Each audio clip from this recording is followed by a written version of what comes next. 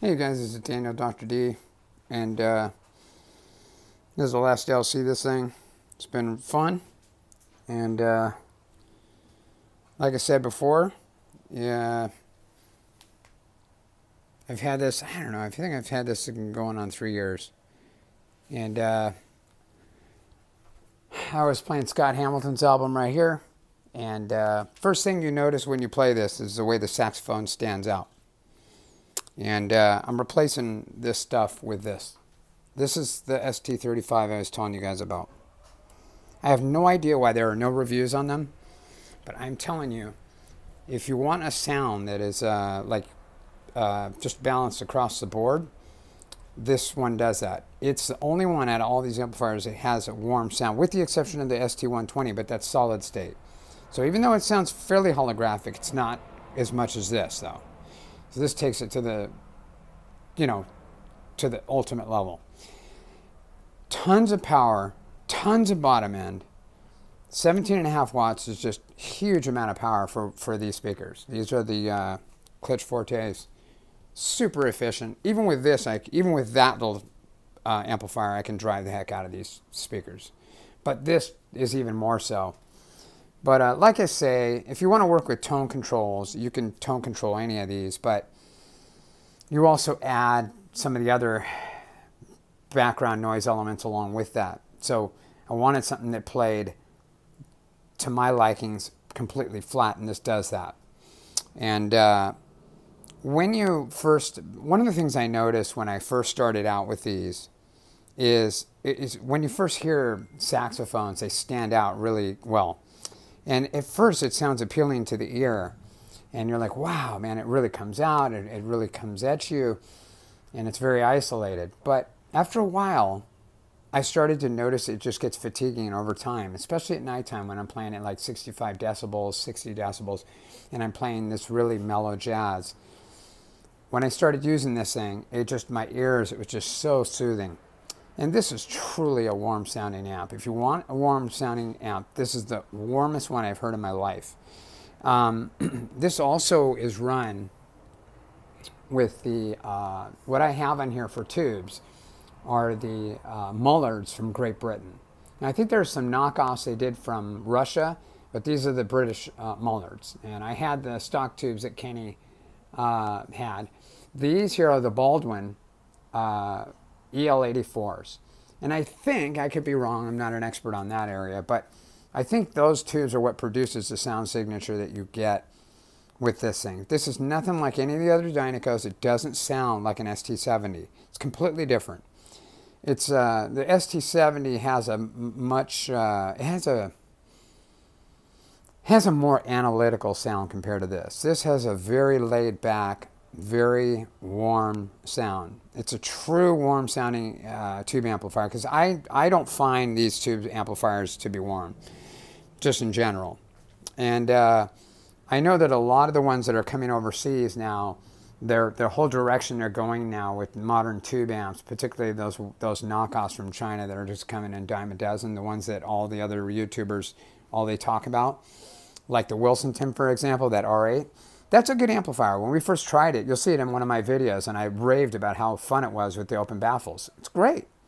It's just that it's very bright. So if you have a room that is not treated, it's going to probably be a little annoying to the ear over time. So you need to have a well-treated room if you want to have those kind of amplifiers.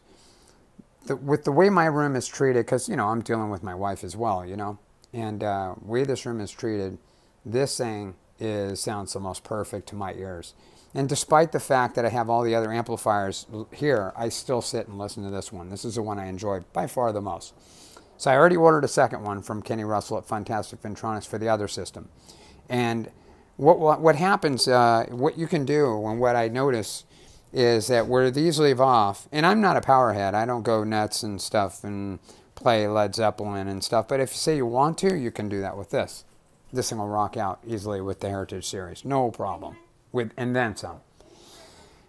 There was also a comment on the original ST35, where they said something like, it doesn't have what was it? It didn't have the thunder. I think I mentioned in a previous video that the ST35 doesn't have the thunder that the ST70 does. And I completely disagree with that. This thing does. There's no biasing capability. There is an option to bias. Hey, Benjamin. There's an option to bias. How you doing, little buddy? How you doing? Okay. I think it's like $100 or $150 upgrade you can get. But I didn't want to get that installed. And the reason is because I had the ST70 for a period of time, and my friend John Pons had measured the tubes even after 3 years, and they were perfect. I mean, there was nothing wrong with them, and I just never found myself messing with them. So these are match quads, and I have 2 sets of them. So like I say, by the way, this is an ultra-linear push-pull amplifier, ultra-linear. It's not triode. Kenny Russell has this set up as an ultra-linear. That's what he told me. 17.5 watts a channel. It is a monster with this. And where these other amplifiers, like say you want to turn it up, and they get loud, don't get me wrong, they get loud. This gets loud too. But if you really don't want to have to worry about bass, you don't, how fast it is, this has a solid state rectifier. I think my understanding is that's how the ST35s originally were. They were just all solid state rectifiers. And I could not be more pleased. It's really unique. It's not like any of the other tube amps I've had. It is the only tube amp that truly, truly has a warm sound signature like you cannot believe. And it's just so pleasant for long periods of listening. And like I say, if you have, if you want bright speakers, or you have a speaker that has a little sparkly on the top end, you want to kind of tame it a little bit, this is the ultimate, man. It has all the qualities of that solid state 120 right here, except it just has that extra element of airiness and openness with all the warmth. It's just so beautiful. I can't even tell you. Sorry, you guys on YouTube. You guys should be ashamed of yourself for never having tried this thing. It is incredible, man. Incredible.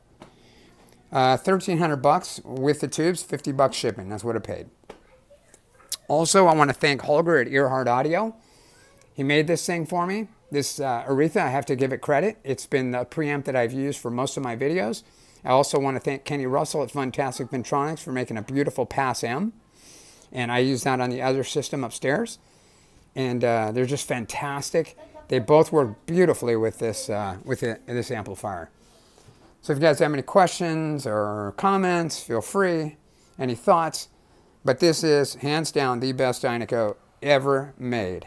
And I've tried a few. So, you know me. Take care.